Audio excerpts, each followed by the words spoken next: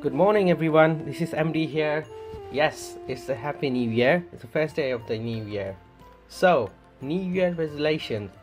Shall we adopt something which we think we could be include in our new year resolution? I'm quite sure you already have it on your list, but I just want to remind all of you, if you can include these three things, that will be great in the new year. If you can please include sympathy on your list. If you can please include empathy on your list, and if you can include compassion on your list, that will be great. Have a lovely new year, and I wish all of you a nice and happy and healthy lifestyle in 2021. Take care, and MD will be always there for you. I wish